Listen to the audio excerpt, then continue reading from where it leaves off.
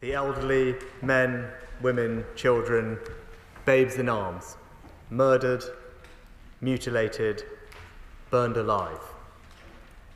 We should call it by its name. It was a pogrom. Mr. Speaker, the families of some of the missing are in the public gallery today. We call for the immediate release of all hostages. Yeah. And I say to them, we stand with you, we stand with Israel. Yeah. The murdered and the missing come from over 30 countries, including the United Kingdom. The terrible nature of these attacks means it is proving difficult to identify many of the deceased.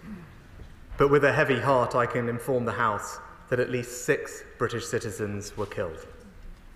A further 10 are missing, some of whom are feared to be among the